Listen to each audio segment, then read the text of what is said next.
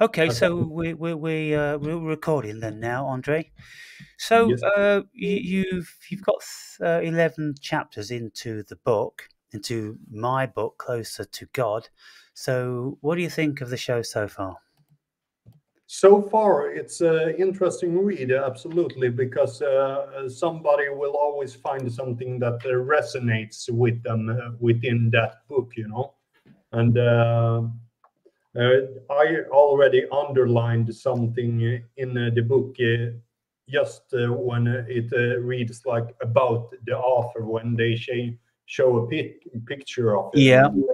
So I just underlined after seeing some of what the metaphysical dimension has to offer, he has struggled to find his footing again in a world he no longer recognizes and believe in like he once did.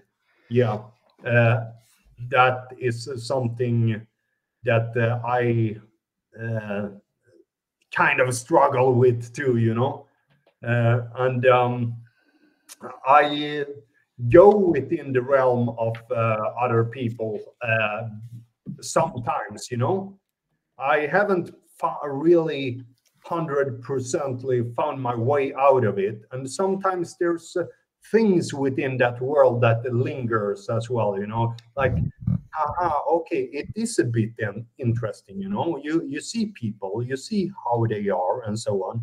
And sometimes you find glimpses within certain people as well, you know. Okay, there are potentials, and some people might just be like, uh, you believe it to begin with, but maybe there was not much, but there are actually potential and people that are interested in spirituality and so on, because I'm pretty observant and so on. So if I see a person with a certain tattoo, a person act in a certain way, I can like start to ask somebody about the Roman Empire just because I see that he is in a certain way, or he's if somebody seems to be a little bit autistic, okay, what I could expect him to have like a higher IQ many times also. right. So I saw a person just a while back that had a tattoo that is a Tours rune, which is a kind of the rune of the um, uh, giants. You know, Right. the giants was like a very dark, you know, in a way. They were like a destructive force, you know, but there's a part of wisdom in it as well, you know. Yeah, do you mean like the Nephilim giants? Yeah, but there was the giants of the like northern mythology, you know. Right. Yeah, Yeah, yeah. so he had that rune, and I recognize certain things about the people. I saw a girl that had Medusa's head on her arm, and then I think, aha, that's not the girl you want to be with. She will turn you into stone, you know. So Right. there's Yeah. all that kind of interesting stuff that you see in the material world, but will say something within the certain person and so on, you know. Yeah, and that's very true and very observant because whenever we look at tattoos, we have to consider whether they may be a reflection of the person's inner. Yeah. It isn't always the case because if you look at most people, they just have tattoos which look cool or they think look cool, and so Very shallow. if they're pretty nondescript tattoos, then you think, well, that's what that sort of person is. But if you've got something like Medusa, or if you've got something like mythological or something, then the chances are they know a little bit about that, and they wear it because it is a part of their personality. Now, people have often said to me, "Oh, do a video about your tattoos," and so I have done. And my tattoos are all very important to me because they all mean something about my life and about my character. And of course, I've got, pirate ships and pirate maps, and so it's all about adventure and the law of your own morality, really, because the pirates had a law, and they, had to abide by very, very strict laws when they were on the ship and on land together. Otherwise, there would have been mayhem. So they had a lot of respect and a lot of laws, which they had to abide by for each other. And so when we look at people's handles on like YouTube, and whatever it is, whatever it says, there's a root connection to that, to their core. And if I'm ever going to have any issues with anybody about my religious videos, then all I've got to do is look for somebody with Christ in their name, or God, or a picture of the crucifix, or something like that, and you go, oh, here we go, and that's invariably what happens. And if somebody has something like serpent in their name, or something derogatory, then you know that that's the root of what they are. They're going to be derogatory. And then as soon as they start putting stuff down, well, it's exactly what you'd expect from their thumbnail, from their handle. And so it's very valid what you say. And so if we are observant like this, then we can make a lot of assessments by people's characters in many different ways. Yeah, it's like my thumbnails on YouTube. My name is Morte something, and that means death. Yeah. But that would maybe be considered dark. I just took it out of nowhere, but I know that is because I have a certain affiliation with death. I'm interested in death and so on. What's the world beyond this world and so on when you die. Yeah. So there's that part as well. And my previous YouTube had a name Primordial North, and maybe one could get something from that as well. Yeah, would that be a Viking sort of thing? Yeah, I would say that. Yeah. Yeah, and so obviously the awakened brave, well, it's self-explanatory what I use. And so, yeah, if we keep very observant, and we can make very acute assessments, which will serve as well. And if we don't let on that we've noticed these things, but we can just start to sort of ask questions around, like you say, then more will be revealed. And then you can say something to them, and they wouldn't be aware that you've noticed their tattoos, and they think, oh, how do you know that about me? Well, it's because you've got it written all over your body. That's how. Yeah. And if you know something about this stuff yourself, then people are going to read it. So if people look at my tattoos and they look like I've got a pirate's map where the treasure is buried, and then there's two guns, and it says fortune favors the bold, which is Alexander the Great's motto. And then on this arm, there is a pirate's old galleon ship, with a sense of adventure, and that the camaraderie outside of the main paradigm of social law, but got their own laws. They've written the whole, because they actually wrote a pirate's code, and they all had to swear by that when they joined each gang and ship. And so once we have this level of insight, then it most certainly fares well with us.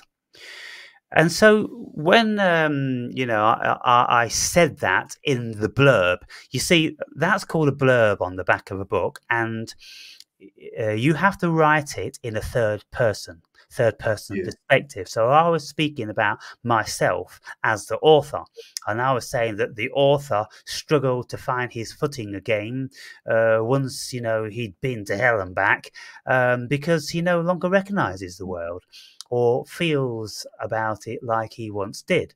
And that's the thing when we have something powerful happen in our lives, whether it's a spiritual awakening or a near-death experience or a deeply traumatic experience. It shakes our world, and then we see it differently, don't we? Yeah, absolutely. I think, like a friend of mine said, that many people hadn't get their stress up in an early age, and that's why they are followers They because hadn't they got their had, they hadn't got their stress up. yeah, they hadn't get like their I mean stress levels up, at an early age through some traumatic experiences and so on. Yeah, Right. yeah. And so when they don't have that, when they haven't experienced that, what sort of people do you think they are?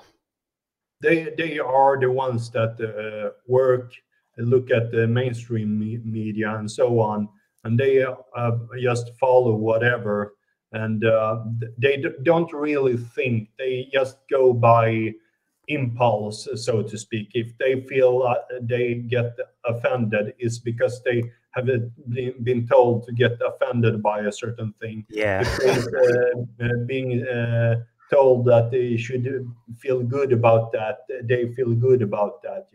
So they're So they're they're automaton then. yeah. Yeah, and to break out of our automaton nature, we have to have something that shocks us out of that, and then we can no longer be formatted. We can't be programmed. We don't receive the programming. Depending on what agency, I had a very deep shocking experience when I was 4 years old, when my mother vacated this dimension, and that turned my world upside down.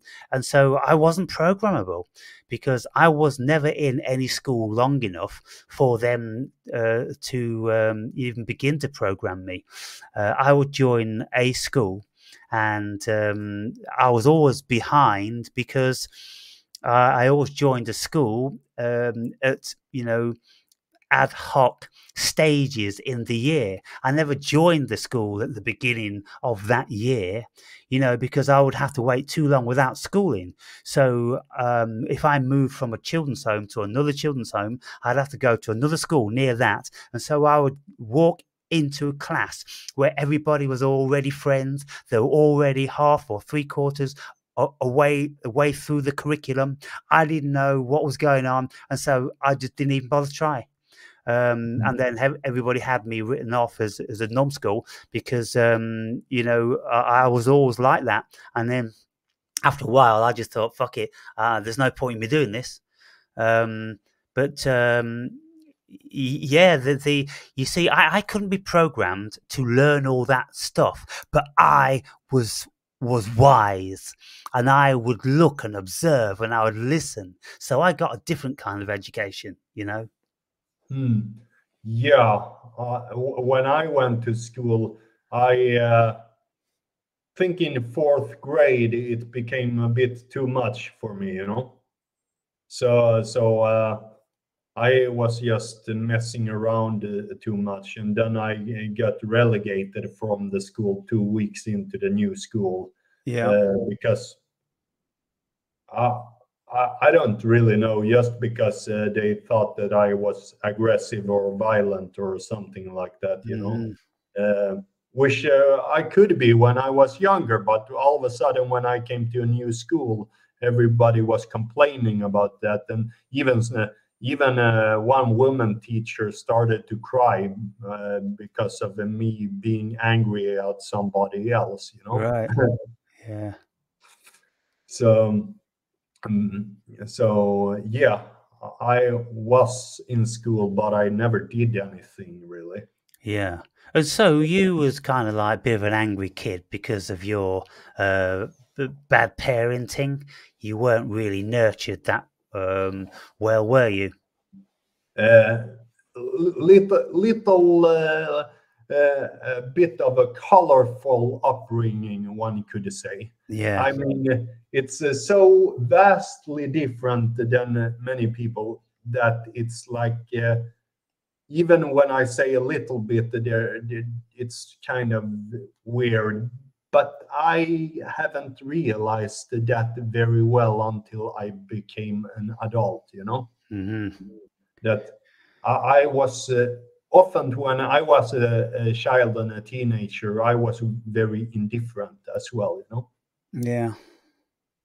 Yeah. So that's what I found by, having these channels for these years, uh, gathering up a lot of what society would consider to be oddballs, people that don't fit in. And there's so many people on this channel which don't have any friends. They don't have any social life. They don't want it. It's too much bullshit. They're not needy at all. They're perfectly comfortable with themselves and maybe a dog or some cats or something like this. And yeah, I quickly did that. I quickly looked at the world and I saw what a shit fest it was, and decided that I was my own best company. Mm. Yeah. Oh my god! But although I have had friends, I've never had a lot of friends. I've always had close friends, but few, because I demanded a lot from my friends, and Yeah, I demand a lot as well. Yeah. yeah, and when you demand a lot, there's not too many that want to live up to that, and so that's cool because it really um, you know, it sifts out all the idiots and the flaky varieties, and basically you just end up with solid people, and Yeah. so that was my intention, and so it's all worked out, and my friends always used to say to me, I was always difficult to really get close to, and they always used to maintain that I had a policy whereby I would always want to meet people halfway. It's kind of like if you've got a kitty, which you're paying into, everybody pays the same. And if you discover somebody's only paying a few pounds a week when you should be putting in 20, then someone's freeloading. Yeah. So I would never stand for any freeloaders. And I always wanted everybody to meet me with as much energy as I put into a relationship. And I always was like quite vigorous, in let's do this and let's do that. And, always trying to inspire people into doing stuff and pushing ourselves, beyond lots of parameters. And, Yeah. yeah, people, used to find that very challenging, but Yeah. rewarding at the same. Yeah, I like that too, and I still like that. You know, with the friends I have, we all train, we all demand a little bit of martial art into it as well. You know, and Yeah. we all go to the gym. We all yeah, we don't eat shit. You know, and uh, we see how we can solve certain things in our lives as well, you know, instead of just going with it and say, yeah, I'm fat, I have my back is hurting and so on. Yeah, but you can probably do something about it, you know. And Yes, and so you attract people that are going to do something about it, and you're not going to suffer anybody that doesn't. You're not going to have these fat friends and all these sort of things, really. So I'm just flicking through the book, and yeah, I'm looking towards chapter 11, where you are now, yeah, and I just want to Okay, so I've just opened it at chapter 11. So chapter 11 starts on my astral adventures. So you've not come to that part yet, but I'm going to go back now, see what you have come to, because I just want to ask you just very briefly what you made of each chapter. Yeah. And so I'm going back now to chapter 10, and okay, right, this is one which I've always been in a conundrum over. What's love got to do with it? Yeah, that is a thing that you have talked about a lot in the past, and Yeah, yeah, that is hard thing to get oneself around. The topic of love and also eros, like erotic love and so on, is also a hard nut to crack, yeah, because all it's different like varieties of love. one, And what do people mean when they say love? And how do yeah, we feel love? How do we give love? And how do we quantify people when they say that they love us, but you don't recognize love there? You go, what sort of love is that? That looks more like bullshit to me. What do you mean by love? So I've always been quantifying people, and so what, if anything, did you relate to in that chapter? Because that chapter is 30 pages long, and yeah. it's quite a lengthy chapter. Let's see. Mm, mm, mm, mm, mm.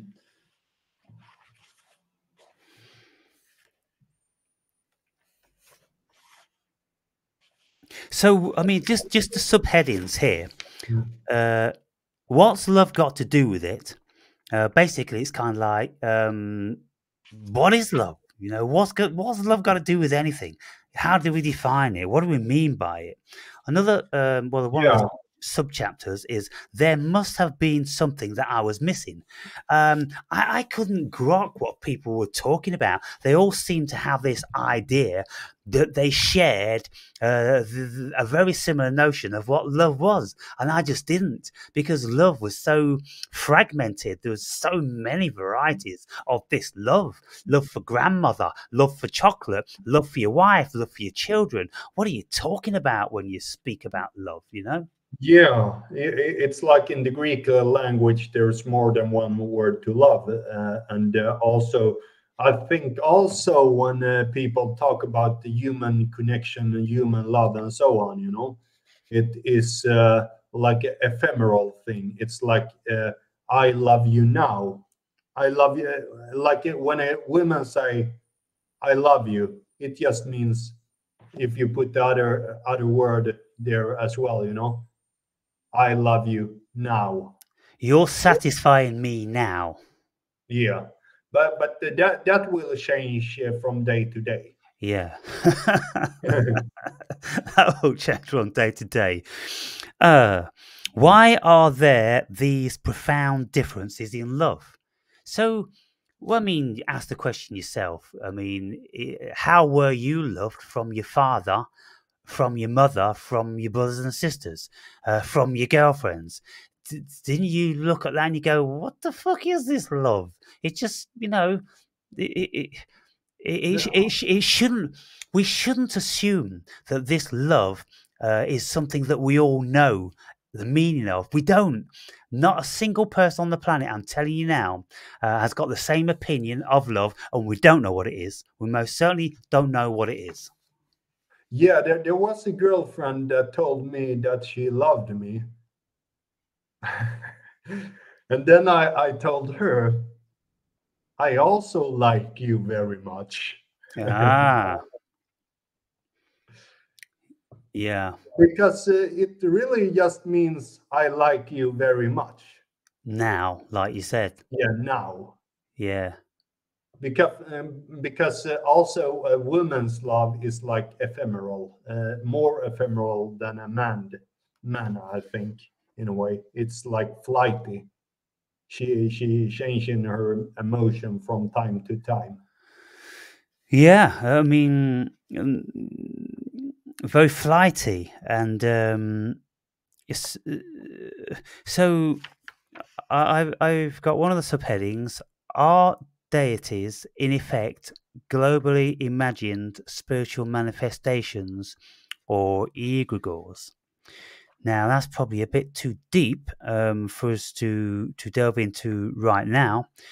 But At what page? Yeah, okay. 133 are deities,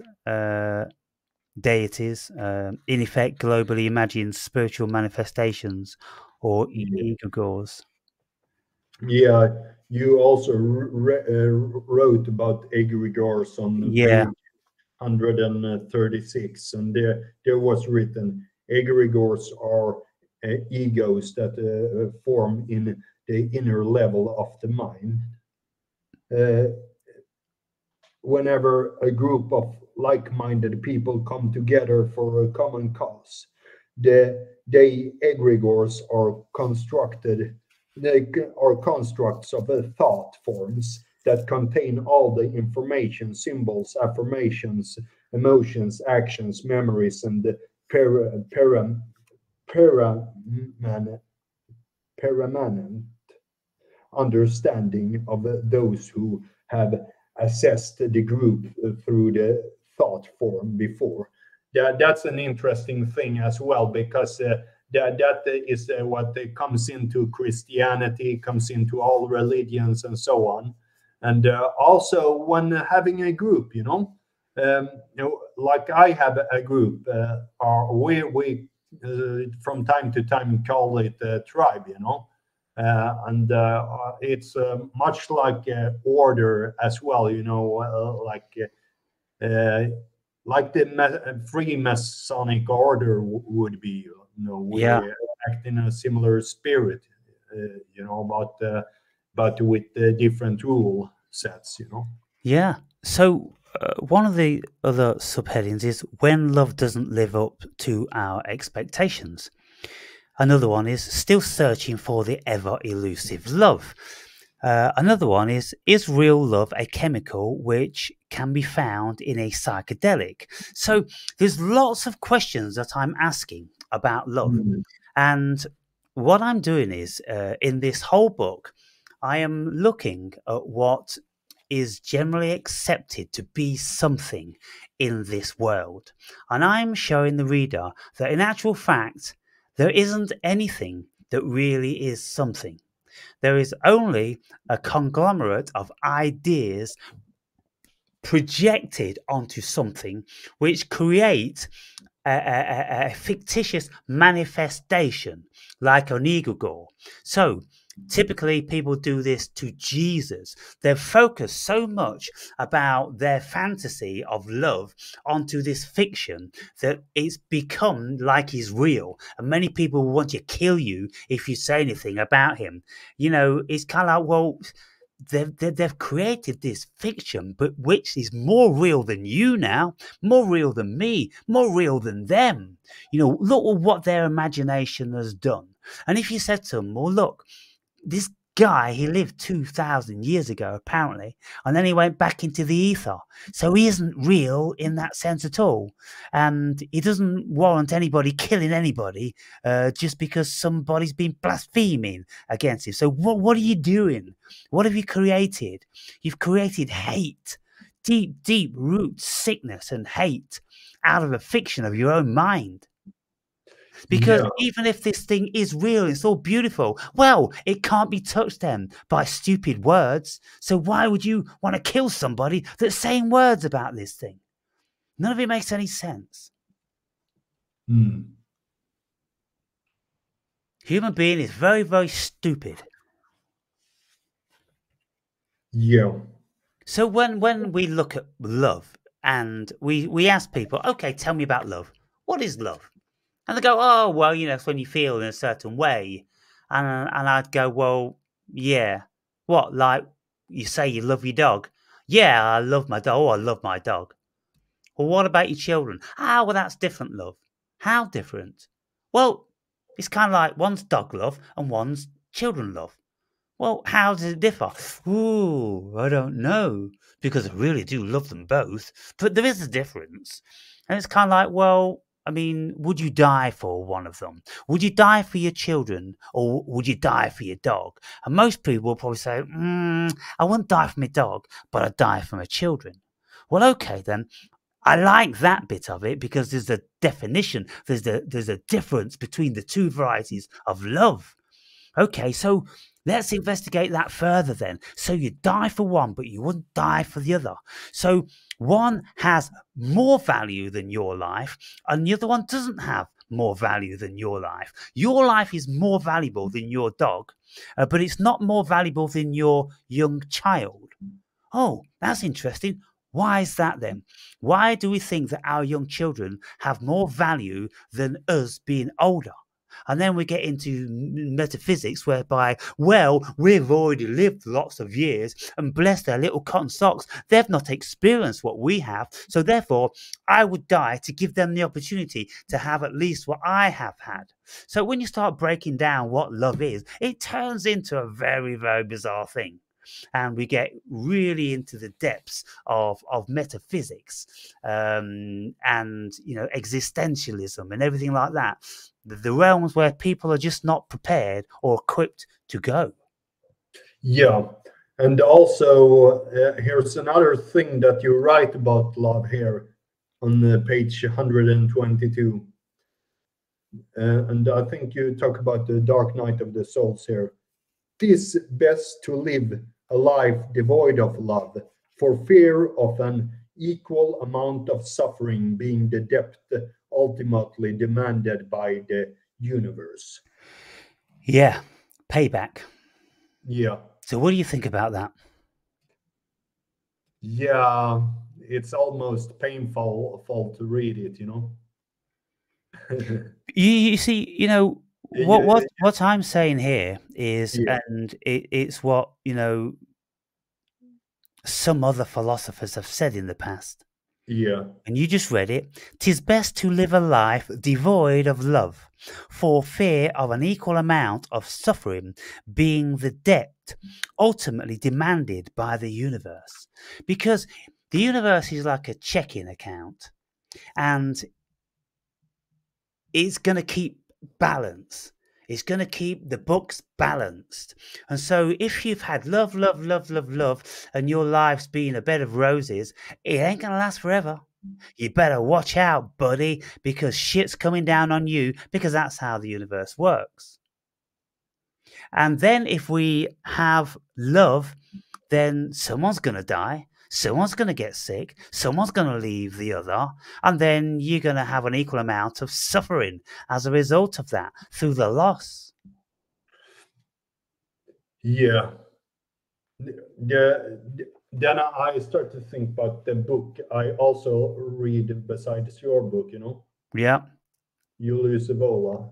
Okay. He Eros. talks about love, Yeah. erotic love, and so on, you know. He says here, there is no love so secure that it does not need an endless duration. There's always a love that's not so secure that what? There is no love so secure that it does not need always an endless duration. So prior to that, he said, will you love me forever? Will you ever tire of me? Will you always want me? There is no love so secure that it does not need an endless duration. Yeah. Yeah, Yeah. it's always this wanting to preserve this moment here, now, forever, but Yeah. it doesn't work that way. I've only recently started to get involved with Evola, but everything he said so far, it's as if I could have written it. It comes from my philosophy, from my heart, and everything. I'm just in 100% agreement. It's not very often that happens. With philosophers or spiritualists, but when it does, it's kind of like, wow, that's kind of bizarre. That is. And Evola is renowned for being a radical and bordering on a fascist, at least having fascist sympathies. But yeah, I mean, I've still got 3 of his books on my shelf that I've got to get through now. So you see, what I'm asking viewers is, Andree, this book has to fucking mean something. It has to fucking mean something. And if we can't contemplate each individual chapter for a whole fucking week, we haven't read it. Either that or we haven't lived. Because what I'm doing is I'm questioning these things like what is faith, what is belief, what is love, what is hate, what is heaven, what is hell, what is fucking religion, what is the Garden of Eden, what, and I'm assessing it and I'm evaluating it and I'm writing down what my experience has been with all of these things. And so what the job for the reader, in my estimation, is that they will read it from their perspective and they will ask themselves, what the fuck do I think? What the fuck do I know? What the fuck is my opinion on that? You know, this book is psychology, it's philosophy, it's metaphysics, it's spirituality, it's every fucking thing. If people open their minds up just to look into it. You know, Marcus Aurelius's fucking meditations. He's, you know, I don't know. It's certainly people will read a book at a certain point in their life that certain things will also resonate with them in. And I would say this book is easily readable for most people. Some people might think certain words are a little hard to get around and so on, or something like that. But it's a pretty easy read, and you, if you can relate to certain things within the pages of this book. yes, You can also develop from that as well, because I know from you that you have gone a certain path of bravery and also endure pain and suffering and so on, you know. So that way is the name of the game, for the most part. It's not sitting at home with the mobile phone in hand, looking into a screen all day, masturbating at pornography or other useless stuff like eating a lot of trash and so on, and to say, well, at least I go for a little walk, and because I have gone for a walk today, I deserve an ice cream. yeah. It's not like that. It's that's great. Yeah, there's so much more to life, and that's the thing. In chapter 9, it starts off the day Jehovah kicked my ass. Now, this is about a high dose of mushrooms, and it's an ideal opportunity for many people to have a look at what is actually said here. For any people who have taken these mushrooms, to see if they can relate to something that I'm speaking about. Any people that have contemplated religion, what's the nature of God? How does God manifest? How the fuck does God manifest in a mushroom trip? You know, how does that work? Well, I talk about that. I open it up. I analyze it. I question it. And, you know, there's certain revelations within that. You certainly experience a lot through the entheogens and the mushrooms and all that kind of stuff. I have myself done it very little. The last year I did, only in February last year I did something. This year I only did it once, and it was only a 0.6, you know, just to.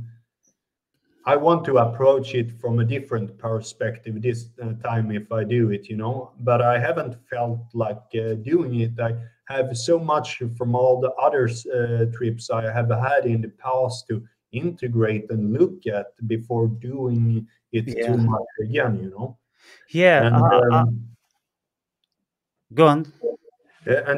you wrote here on page 120, the word enthusiasm comes from the Greek word enthos, which means the God within. And the happiest, most interesting people are those who have found the secret of maintaining their enthusiasm, that God within. Yes.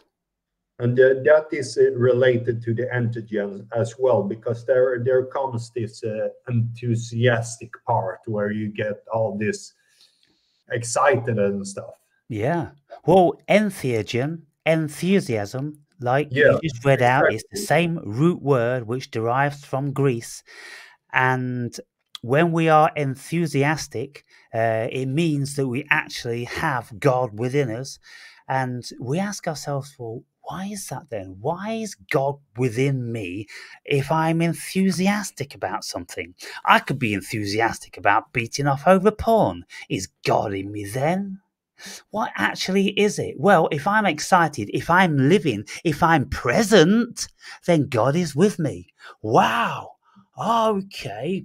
So every time I become enthusiastic, I am experiencing God consciousness because I am present, I am living, and I'm doing everything in His world that He wanted us to do. Perfect. Hmm. Wonderful. Hmm. Hmm. I think about that because Evela is always pointing upward. Pointing upward. There is a way upward that is more.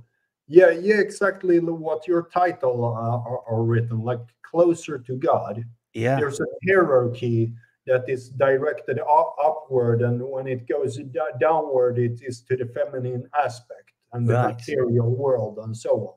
Uh-huh.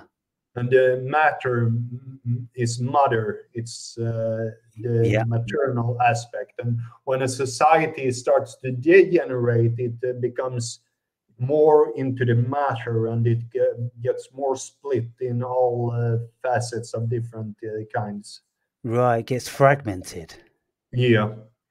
And yeah, maybe I deviate a little bit, but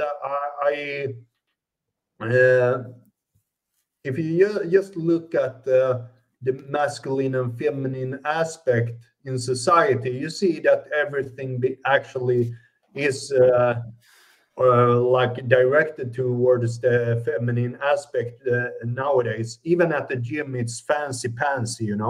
There's always a place for women to work out and so on, but God forbid if only men want to work out at a certain place. And Yeah. men often go with their head down, and they they don't they are often pushed down without knowing it, uh, and they're getting weaker because of that and so on. Yeah. Yeah, they're all being browbeaten, and Yeah. yeah, the men are becoming less manly, Yeah. and the women are becoming more manly, and so just like politics, everything's becoming inverted. Yeah, it's a good sign because it just shows that we're tired of how it is, so we really want a change, but we don't quite know what change we want, so we're trying everything. I know, let's all women try to be men. Let's all men just be feminine, and we women and weak and subservient, and let's see if that fucker works. I know. Let's invert politics. Once upon a time, this party meant that, and that party meant the other. But now, let's just change it around. We'll keep the same names, only we'll adopt the opposite policies. That's what's happening. And you look at the world, and you just go, well, that's a seriously destabilized psyche. Yeah, and wherever women come into the place, it becomes like more feminized as well, you know, because let the women be in the masculine sector, then the masculine sector starts to feminize, you know, Yeah, and the women go around show their body everywhere and enticing desire in the man, you know, and right. that is also something I think always try to aesthetically withstand even the desire to be enticed by that, you know, because I don't think it has a place in the gym really. They can have their own gym. Yeah, they can have their own gym. Well, I'm old enough, young enough, to remember the days when gyms were spit and sawdust. They were all free weights, and there weren't no machines. There weren't even running machines, you know, when I started, let's say 50 or 45 years ago. And so, yeah, the way you'd work out would be weights. And then to get a little bit feminine so women could do a bit, then the dumbbells, instead of being this big, started to get smaller and smaller and smaller till you got little piddly things like this, which men could lift up with their penises. Um, but then women start to come in, and then they start to introduce more machines to keep it friendly, and then they take away the man's weights away, and all you've got left these days is a bunch of girls' machines. Um, but the saving grace for these girls' machines is that they've become more scientific, and they do actually have a lot of weight on them. So girls Yeah. can mess around with one little plate, but there are like another 50 for a man to get hold of it. And you know, then we look at women and like it's like they're at a fashion show when they're in the gym, you know, like you say, with the makeup, the hair, and all the gear on.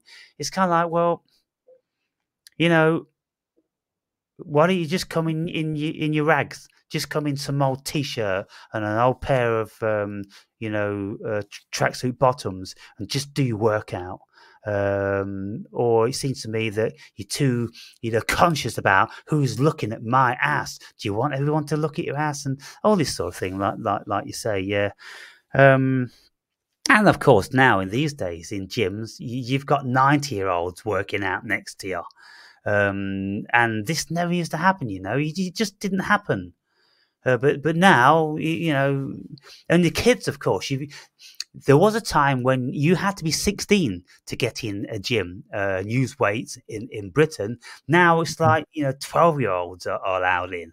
And Wow. yeah, you say you got 12 years old, and then you got like 80 years olds fucking around on something.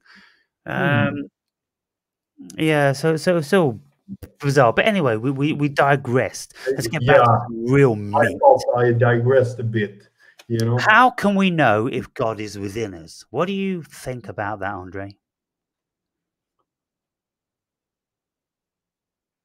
I I don't know too much, you know. I You don't really know too don't know much too much. about God, or you don't know too much, period. Yeah, it's like yeah, whatever I'm at, you know. You're at. If I have like a kind of intuition towards it, then I could assume that that is God, you know. Yeah. But I'm always let's say suspicious, and I'm suspicious of myself.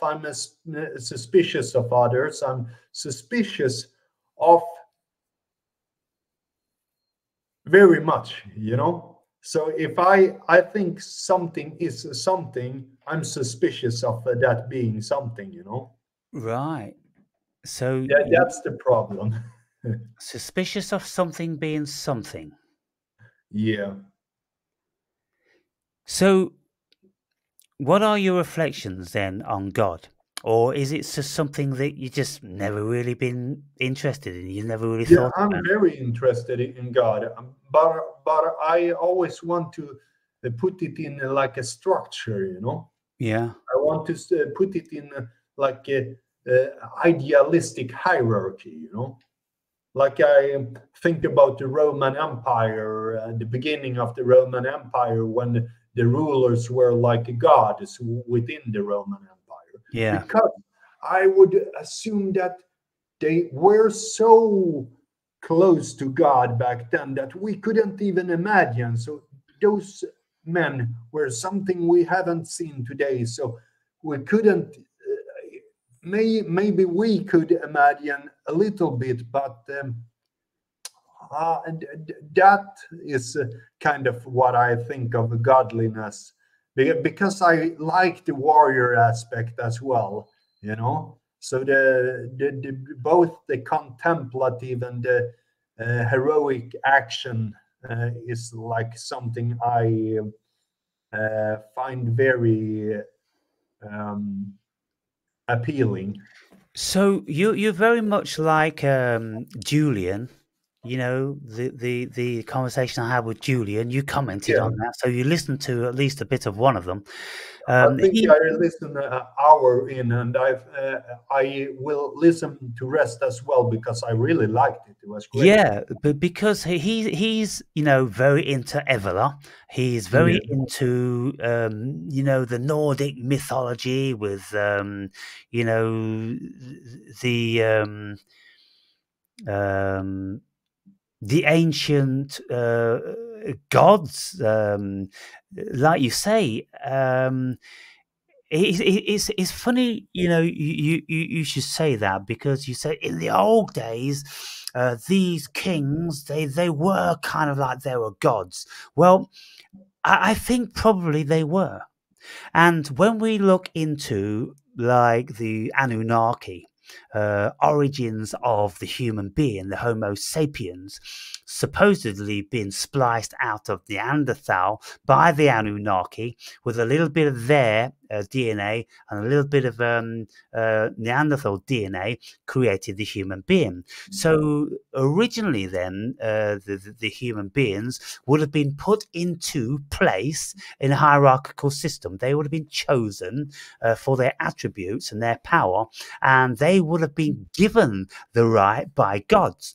And now this is why all over the world, the hierarchical systems have maintained that they have received their position of kingship via divinity. They've always maintained that they have been divinely given those positions. Yeah, you know that.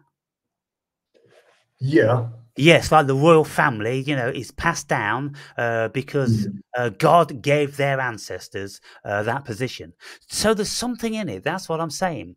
And the leaders, when Evola speaks about kings and mythological figures and everything, these kings are very, very powerful, very, very clever, very divine. They earned their fucking position, through them being smart, through them shedding blood, their own and others, and their position, uh, even if it was originally gifted, it was earned to maintain it. yeah. Because they had a close affinity with truth, and I know that truth. People will saying, "I know the truth. I know the truth." Is like, yeah, it's preposterous sometimes, you know. But they had, let's say, a great affinity with honesty, you know, as Hmm. they perceived the Honesty, world. integrity, like you say, Integrity, whatever yeah, truth was at that time, whatever they deemed it to be, they'd stand by it and die yeah, for it. yeah. And that is why I think back in the days, things were more right and truthful, you know. More right than truthful. It right and truthful. It Right was and right, you truthful. know. Yeah. It was more truthful in every aspect, because we are always falling, Yeah. in the modernity, the Kali Yuga, so to speak. Yeah. Yeah, so that's really interesting because I listened to the audiobook of Evola's um, uh, Divine Rights. Let me just see what this book was called. Revolt against the modern world. Yes.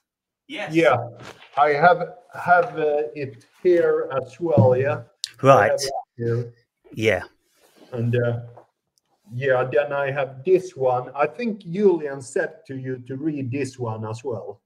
Yes, yeah, yeah, definitely. I'm gonna get round to them, and you see, I've listened to the audio of the Revolt, but I've got to read that book again because, like all great books, you just got to keep reading and meditating on this stuff, and Yeah, when you do that, then you become more and more enlightened and endowed with the very essence and spirit of what was being conveyed then. You can't just read this shit and just think you know it. It doesn't work like that. no, it works over time. You read the book, you may maybe get something into your mind. A couple of months later, something else pops down. Aha, that was what he actually said. But you maybe didn't reflect that much on that certain part of it that time.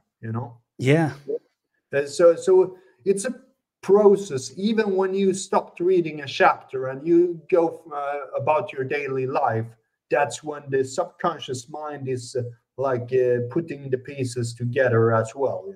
yeah. So where are you in relation to God? Do you consider that God made the universe, God made the earth, the demiurge made the mankind, or the Anunnaki made mankind, or God's consciousness, or what's your philosophy on that? Either we was closer to God, or we were God. We Right. were we came from that source. Yeah. So that's about my view upon it. I also find Meister Eckhart's view on it very appealing, Right. because that was much like Buddhism in a way, that man was God and was becoming God. A Yeah. Gnostic view on it. Yeah, yeah. I think there's a lot to be said for that, and I think that man has certainly fallen from dizzier heights. Yeah. And if we ask ourselves, well, how could we have been God? Uh, it can't be as a physical thing. It has to be of something that we all share, because then we all share in it. So therefore, then let's say spirit is God. Let's say consciousness is God. So in the initial humble beginnings of mankind, when we first had consciousness and self-awareness, we realized our power. And we realized our divinity, and we asked the question, where did this come from? How is it that we can know things and question the cosmos and this, that, and the other? We must be God. If there were no Bibles and if there were no Qurans and all this stuff, when people started to contemplate this and observe the stars and the things we did, well, I mean, it seems the obvious port of call to consider that, we are the highest in the evolution on the planet, and so, you know, if we consider ourselves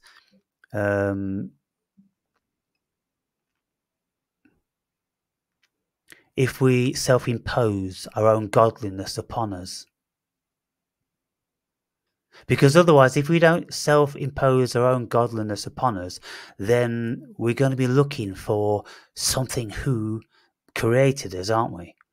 And Yeah. ultimately, that looks like what we've done, and we've invented all these different sorts of stuff. But going back before we invented all these books, I wonder how we thought about ourselves. Yeah, because then it would be, if we think about that, that would begin at we being God. We just the people of godliness. Yeah.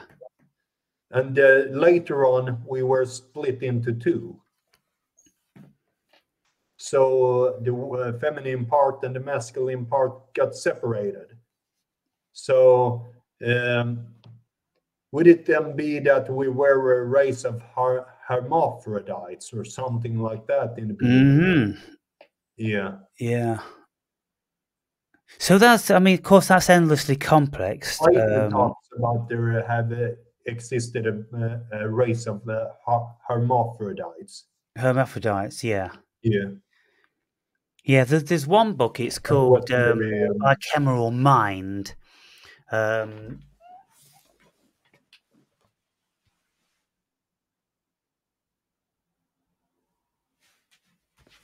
it's by Julian Haynes. The Bicameral Mind, and this guy reckons that when our consciousness first came online, man must have thought it was God speaking to them, because yeah.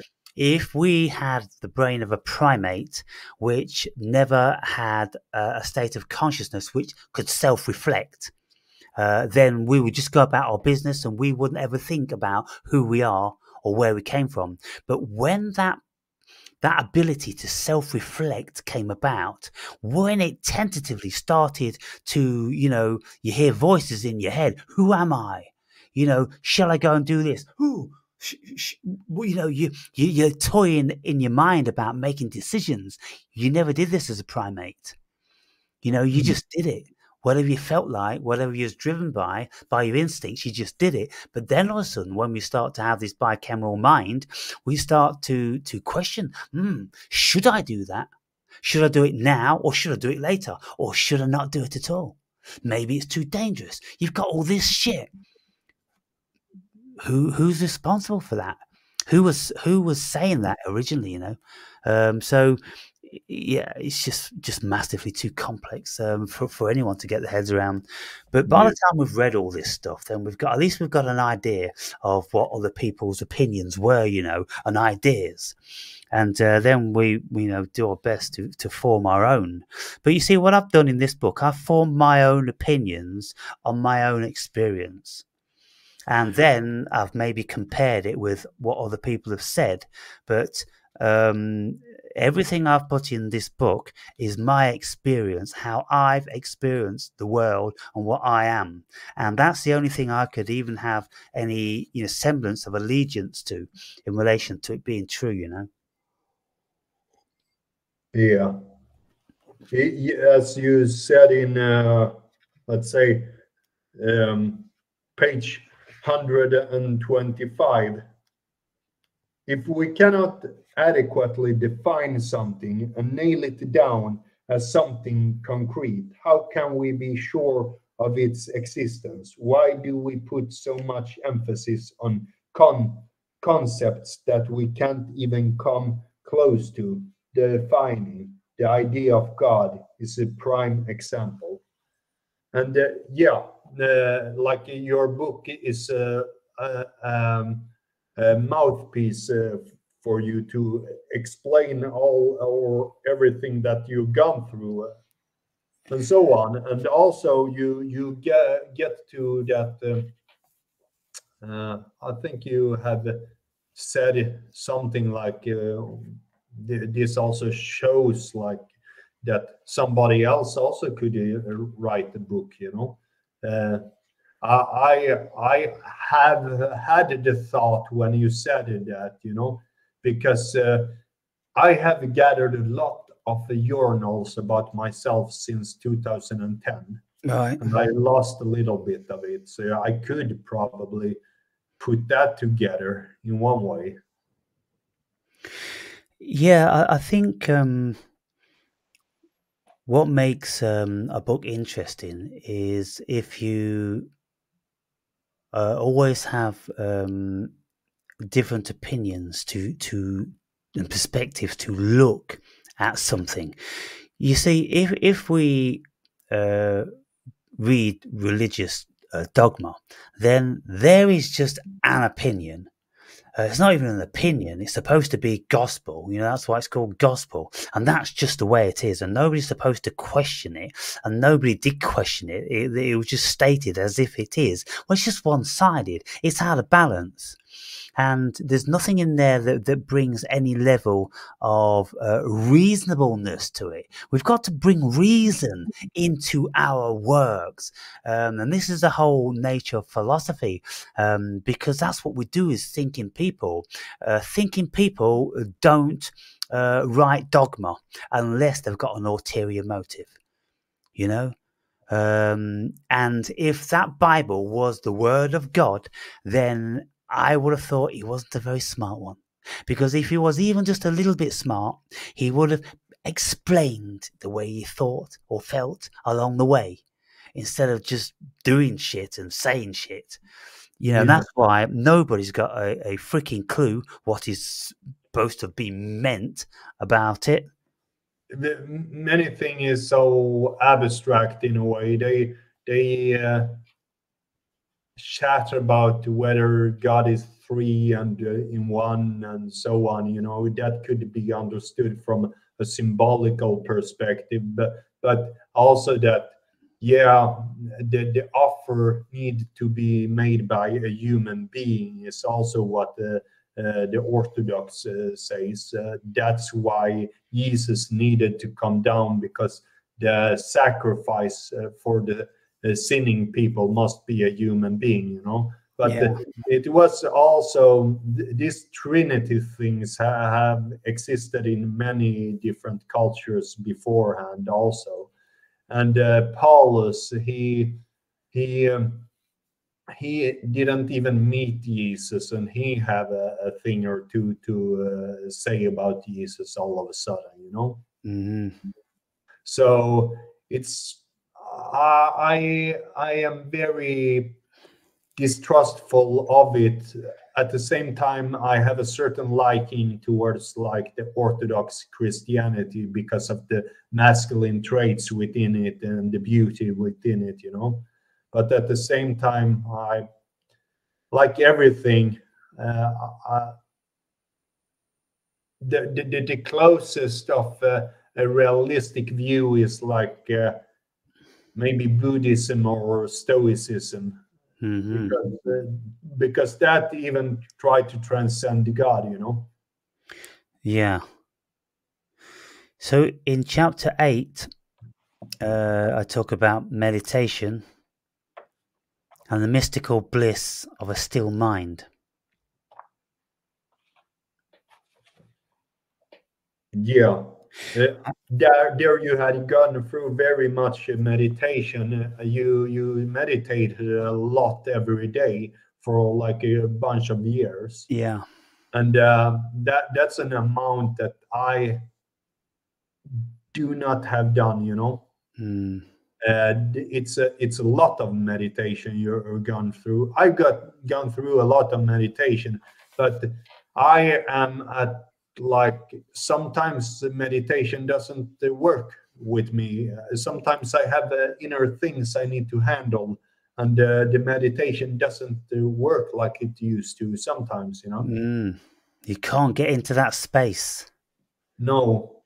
And at certain points I needed a lot of like I would say getting into a meditation group would be a good thing to get into the right space, because I can nowadays not get into the right space that often. If I cold bathe, I can do it. I Mm. stay in very cold water for about last time I was like 10 minutes in 8 degrees Mm. Celsius and so on.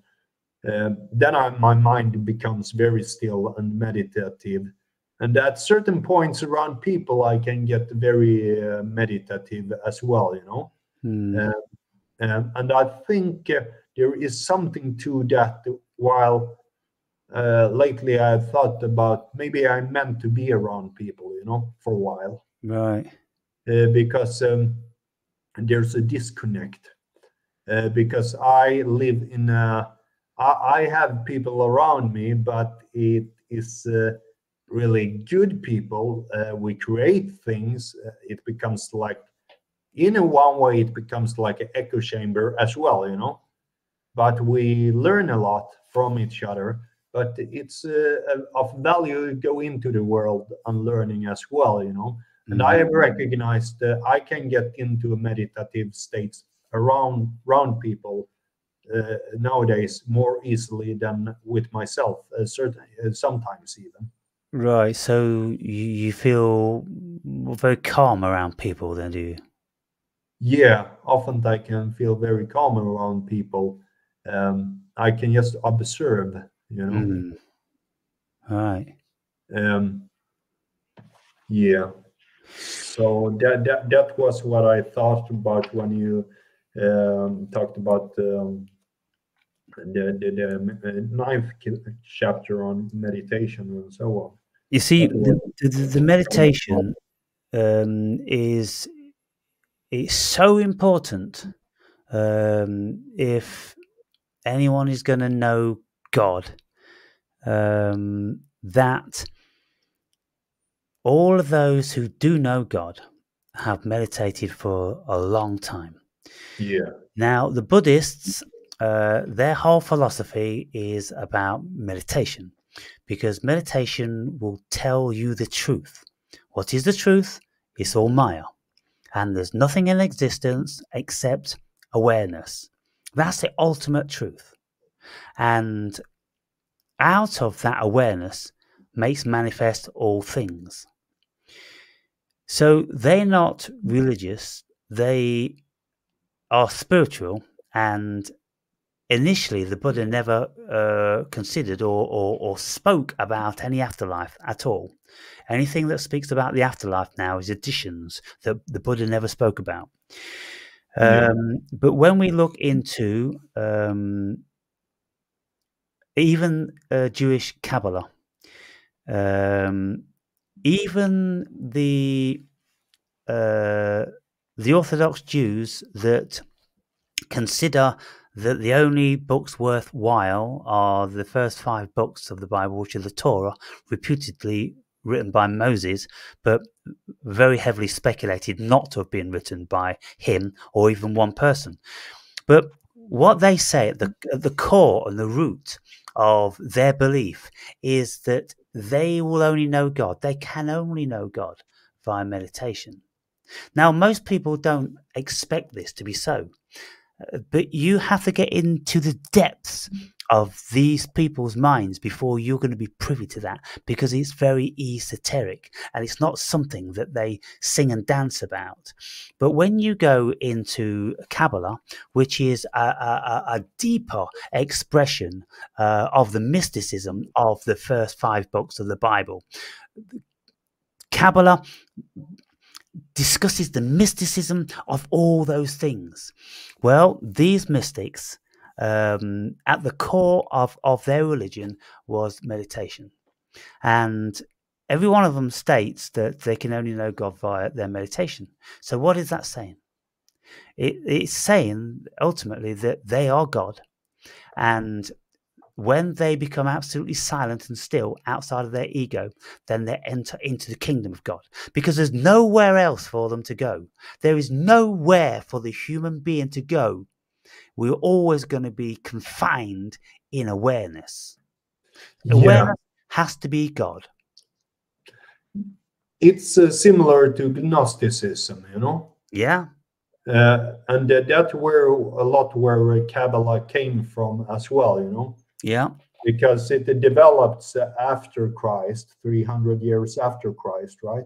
yeah. I think so. Gnosticism, like Gnostics like Meister Eckhart and so on, were also similar to that. Yeah. Yeah, so this is something that modern day Christians can't get their head around. And in recent times, I've been, reading the the second coming of Christ, and I've been speaking about Paramahansa Yogananda, stating that you just can't know God unless you meditate. But you see, the modern day philosophy, or dogma, or whatever you want to call it, it's not even a philosophy.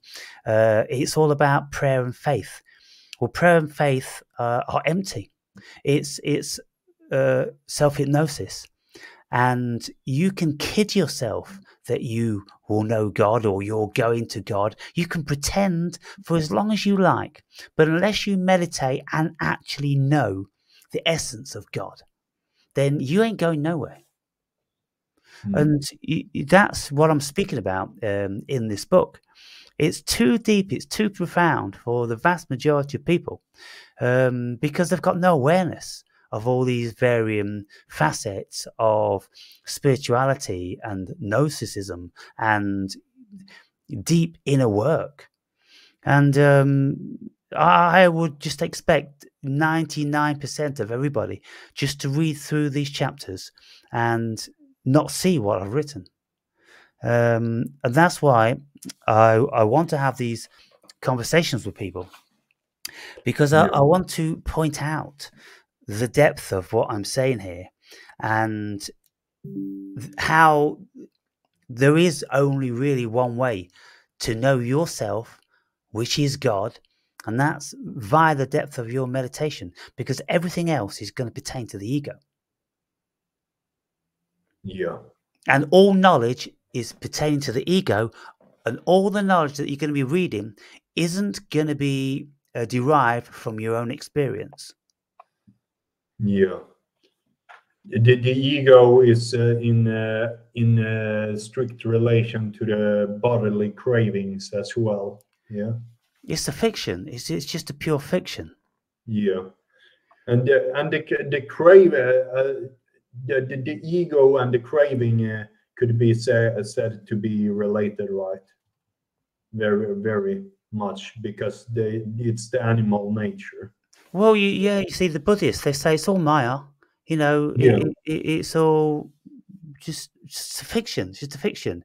And all the things that we think are so real about the body, well, I mean, what's happening? You've got certain feelings going on. You've got a certain corporality to a body that we consider on one level of cognition is a real thing, but then we can't find the constituents of it below a certain level. Can you imagine? This is what's perplexing. Thinking people, philosophers, and scientists. Forever, when we are so convinced that we've got something real here, we can't find the constituents of that reality. There is no physical matter. There is just energy. And so then when we seriously look at things, we go, well, look, what else is just energy? A hologram is just energy. A simulation is just energy. A computer is just energy. It's programs written in binary, which are, your constituents of the whole cosmos, effectively. That's what the whole cosmos is supposed to be created out of, but it's only a program. There's no reality to it there. It's just that 0001 means this, 00111 means that, and then we build a reality on that. And, we can do that in our fiction. That's what scientists do. They put all these molecules and so-called atoms together. But, then the quantum physicists will say, well, we can't find any of these atoms and molecules that they're playing with. So what's going on? And that's the thing, this life is a very, very perplexing, beautiful dream. And so when we go back, it's very, very interesting. Yeah, it's just immensely it's brilliant. It's amazing. But when we go back to people that had a lot of time on their hands, monks and people of that nature who didn't have to labor 12 hours a day just to feed themselves, you know, they could give all this stuff contemplation, and they pushed all barriers. They boldly went where no other man was ever going. And when you go into the depths of consciousness, you encounter very, very bizarre things. You encounter all different sorts of spirits and energies and, you know, angels and demons and all the rest of it. It is full. It's actually full of all this stuff. Yeah. And that's all in the mind of God. Yeah.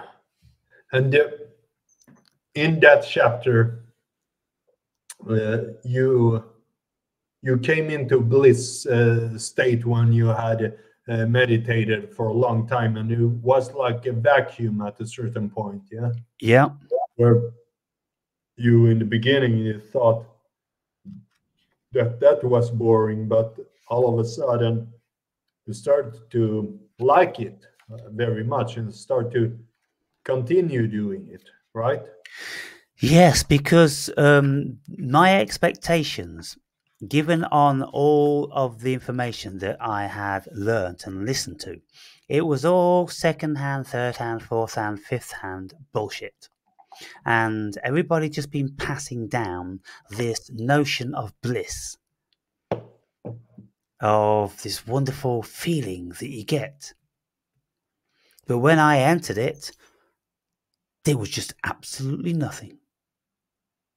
It was like a massive void whereby it kind of like, when I was thinking to myself, talking to myself in my mind, I could hear my voice flying out in every other dimension forever. That's how vast it was. It was just vast. And I stayed there for about 10 minutes, and I was expecting something to manifest. Nothing manifest. I was expecting to feel something. I didn't feel anything. But then what I realized was that when people have interpreted this place as bliss, it's not actually bliss that you experience. What you experience is the respite from humanisms. And so you could say, by way of explanation, when you detach yourself from being a heinous human being, with all the trauma and pain and suffering, thank God for that, it's bliss. No, it's not bliss. It's just nothing. But we label it as being bliss because it's got to be something, because it does feel like something. It feels like everything, but it's in actual fact nothing. It's just a complete detachment from human life, from human consciousness, from everything. Mm. And from out of that, then, it's like you're in the realm of the Akasha, where everything is available to you. And once you have that open state of consciousness, then your consciousness just taps in to the entire knowledge of the cosmos. And that's why these gurus speak about enlightenment. And then, you know, if you've got religious people, then they would say, well, that's God, because that's what everything is created out of. You know, so again, very, very deep, very technical. And, you know, people have to have a lot of background if they're going to remotely grok what I'm saying. And, Yeah, and the meditation part. Yeah, my friend who have meditated for shorter time than I, he actually got into this bliss state where he said, well, a tear was rolling down, like with you, you know. yeah. And I haven't experienced that as you have done. I find it very interesting, but the closest I was to that was when I was on. We had meditated a lot, We read together, we meditate together, and then we took LSD because her mind was already into this meditative state. So it only strengthened it so much that you could hear all the sound of all the animals, all the bees in middle of the summer, and Hmm. it was perfectly still, everything, and nothing in mind. It was just beauty, all. Yeah. Yeah. So, yeah, that was touching on the oneness. You're getting into that vibration of sheer beauty and perfection. Yeah. And when we meditate more and more and more, you experience that more and more. And Yeah. that's why I'm always singing songs about, can you see this light? And just look at how Yeah. those leaves are shimmering. And you enter into a different dimension whereby you just see the world in a very different way. But for a while, when I meditated more and more and more, it became like I didn't get there anymore. You didn't what? Didn't get as deep anymore because there was a certain, I mean, inner suffering in a way. Things I uh, um, just deal with inwards. But I think it's just a stage. Not right now, but before when I meditated more. So, But yeah. did you ever reach a part whereby you just was completely content just to stay there forever? You're in such a beautiful place whereby it's so wonderful that you don't want to open your eyes. You don't think about anything. You don't want to do anything. You don't want to go anywhere. There's nothing there at all. You are in bliss and you're entirely content. And the only thing that brings you out of that is when your stomach starts rumbling to such an extent, or you need to urinate or defecate or whatever.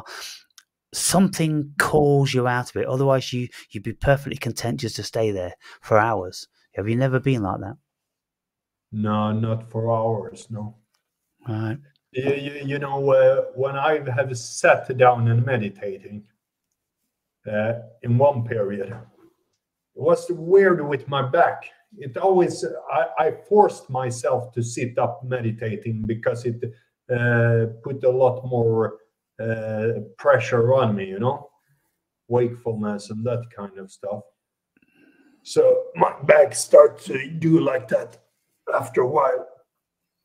Like, so I, through the meditation, try to push myself up on such a thing. And Yeah. I think that is things I could solve with the mind.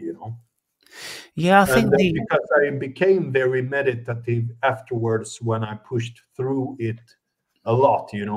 For a long time we meditated and then took the LSD afterward. yeah. Yeah. Yeah, all these sort of like, aches and pains and, things that you feel in the body when you're meditating, you're just sitting.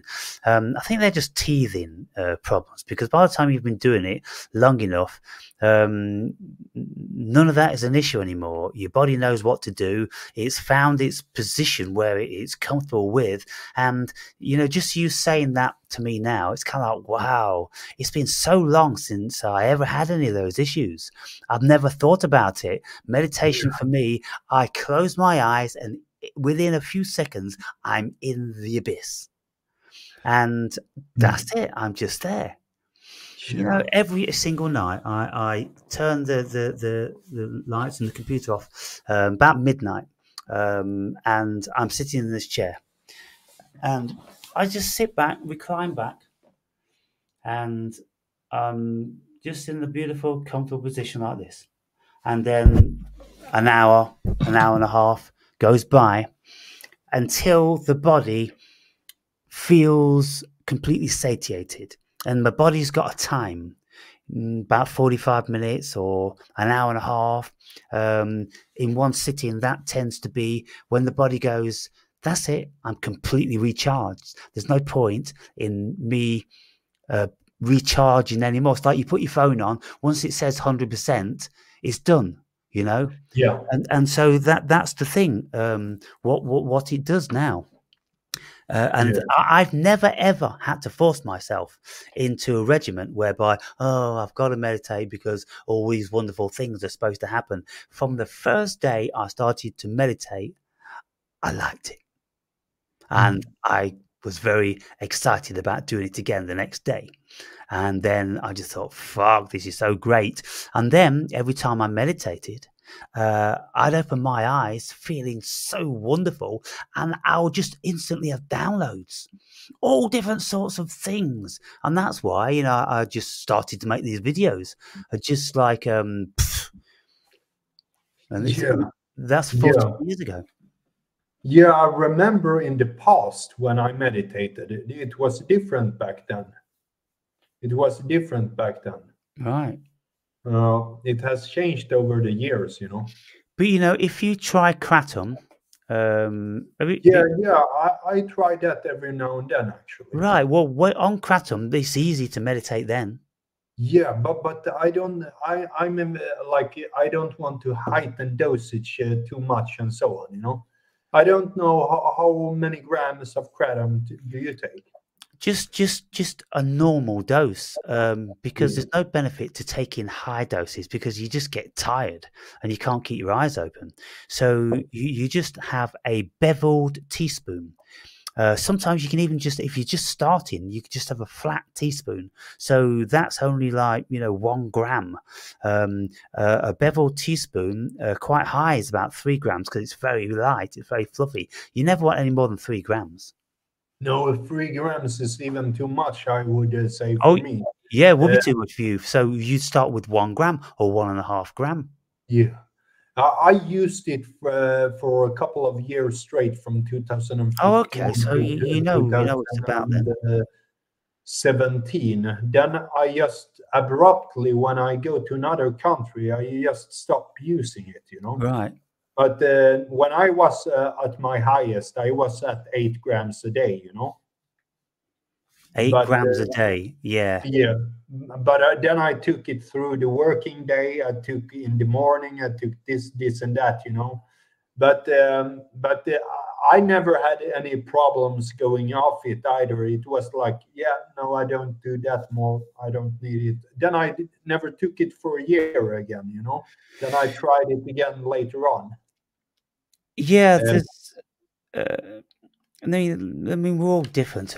Some people say they get kind of addicted to it. I've yeah, just I never felt that. no, very little. You just taper off. You just reduce the amount you take each day for about 3 days. Exactly what I do as well. You know, it's okay to just be on like 2 or 3 grams a day. It's Yeah, absolutely perfect. You know, heighten it over 5 grams, I think the memory becomes a bit wacky. yeah, yeah. Um, well, what happens with me is I just keep falling asleep all the time. I just feel like meditating, but then I fall asleep. So there's no benefits to taking high doses. You just take a small, moderate amount, and you get the benefits from that. So what I think we'll do is we'll wrap this up, Andre, in about 10 minutes Yeah, time. That gives us one yeah, hour and 45 minutes. yeah, I'm stop making these longer videos, because yeah. they're just too long and they're exhausting. But is there anything that you want to finish up on for the last 10 minutes? Hmm. Yeah, well, we can finish up on like talking about certain books. You know, do Yeah. you know this guy, Miguel Serrano? No. He was a friend of Carl Jung. Right. He was a friend of Carl Jung and Hermann Hesse. This book, I don't really understand what he's talking about. It's too symbolic, you know. Right. It's but it's very interesting in a way, you know. I understand some things, but he actually It talks about like it's almost poetic, most things in it. He was also a friend of Hermann Hesse. He talks about Lucifer and stuff as well. He has pictures like that in it as All the well. So, chakras. yeah. So, and here's another book which is also interesting. Uh, Also by Miguel Serrano's Friendship with Carl Jung and Hermann Hesse. Right. It's a very beautiful book. Here Hermann Hesse and Miguel Serrano Oh, and together. what's the general theme of that book? Uh, of this book is the friendship of Carl Jung and Hermann Hesse and their hermeneutic relationship together, you know. Right. So they were three together that had like kind of yeah, went together, all three of them, you know. Well, that sounds very interesting. I think I'd like that book because it would have been a wonderful little triune, three brilliant minds together into all that deep stuff. There must have been a lot of stuff that was come out of that.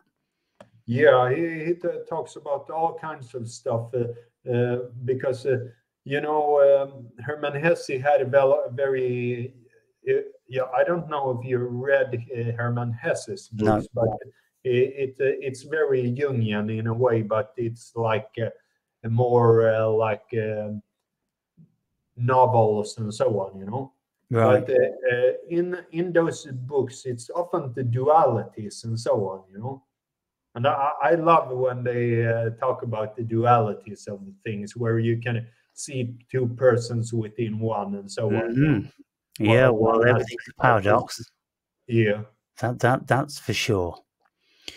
And so the book I'm reading at the moment in time then is that Paramahansa Yogananda, The Second Coming of Christ, which I quote a great deal. You read it before, but reading it again, right? No, this is a double volume. Aha. Okay, This I is see. this is number two. Okay. The second book. Collectively, they're 1,550 pages. So each Mm. volume is like over 700 pages, and uh, it's superb, absolutely superb. It's the best um, interpretation, assessment of the New Testament that I've ever come upon, and I've read a lot. But this one, you see, because he's an Indian yogi, or he was, steeped in Indian mysticism and philosophy, as well as religions from the East, then much more open-minded and can see the whole picture. And that's the thing that's lacking in the Western world with Christianity. They don't realize that all that stuff, came out of paganism and Eastern philosophy, which goes back thousands of years.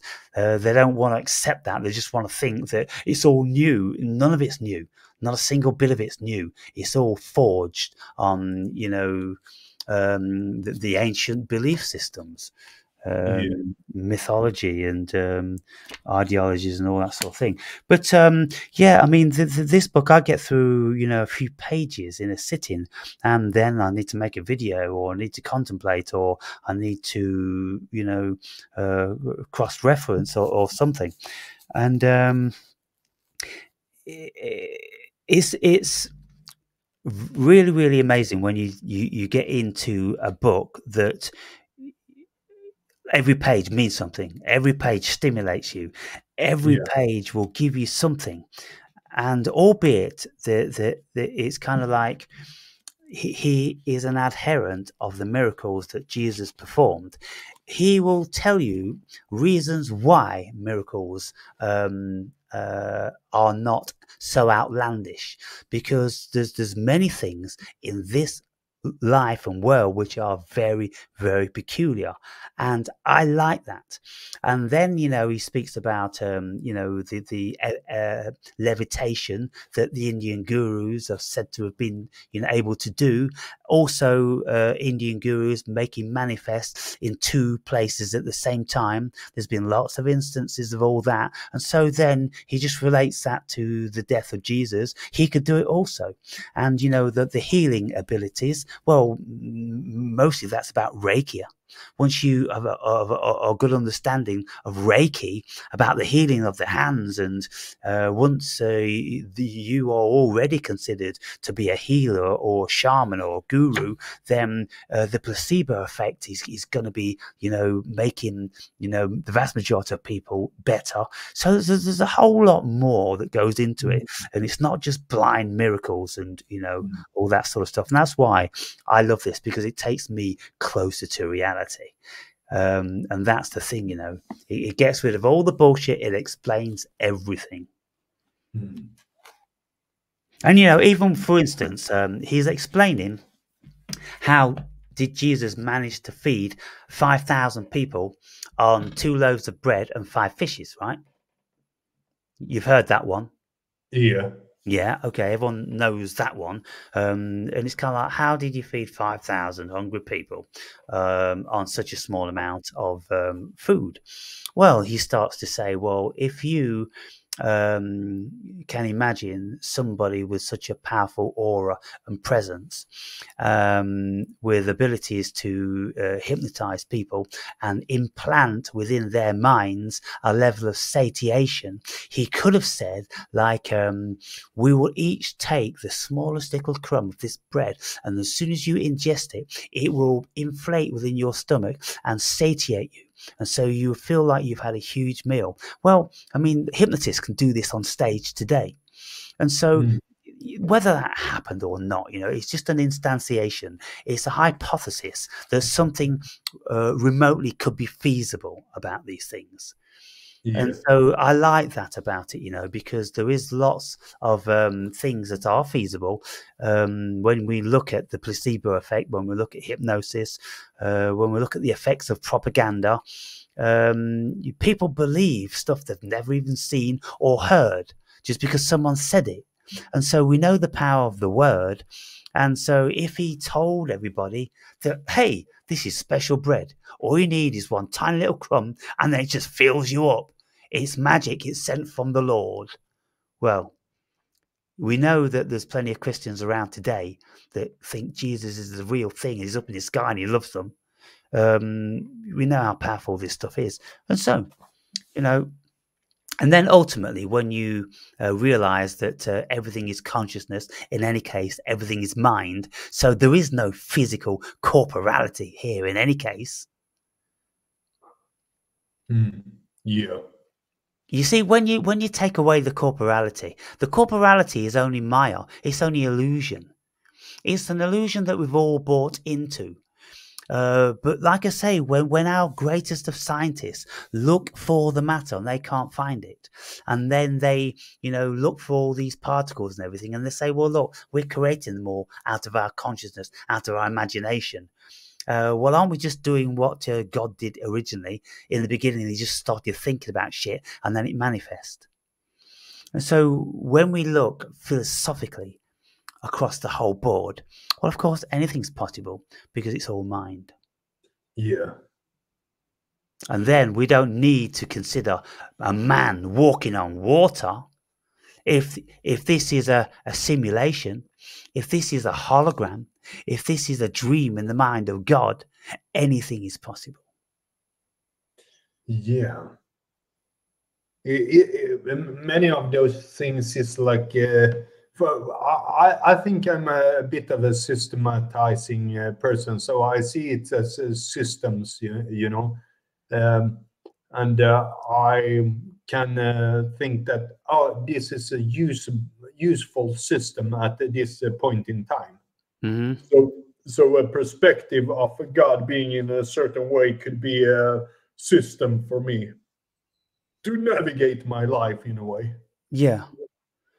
I think if we broaden our consciousness, and we don't have any beliefs. Like, for instance, today, this afternoon, I was in my favourite garden, and I was just saying to myself, look, if I incrementally just take away every single thing that I was told and believed to be true, if I just take them away, like René Descartes did, what's left? What's left? There's consciousness, there's awareness. That's all that's left. That's all that's real. Everything else has been fabricated. Everything else has been manifest by our minds and our thoughts. Book, Paramahansa Yogananda, Jesus, writing, pages, text, ink, white, brown. Take all those things away. What's there? Nothing. So we can very easily see how our reality just falls apart, right? Yeah. So when we bear that in mind, we realize that, all these things that people wrote about and considered to be true, Jesus walking on water and all the rest of it, well, I mean, burning bushes and this and the other, I saw God, or a robed, bearded bloke up in the clouds. I saw angels. I saw demonic type things like that. I've seen a lot of stuff. And the things I've seen on DMT and just breathing, my mind, my consciousness has changed, are equal to anything I've read in the Bible. Yeah. So, we knew they had entheogens then. We knew that, through exhaustion, this, that, and the other, our consciousness sees apparitions and, all different sorts of things. Yeah. That's how we got to look at the world, I think. We don't take any of it too serious. We don't take anything too literal, because literally there is nothing here. So on that note, then, I suppose we'll wrap it up. 1 hour and 45. It's a reasonable time. And just give me a shout when you a few more chapters through. And now you know how I'm going to grill you about it. You might underline a few more things. Yeah, absolutely. Every time we talk, you see that I'm in one way a certain point in time, and at another point in time, I'm like this and that. Might be a little more like off the topic this time. Every now and then. Off the topic.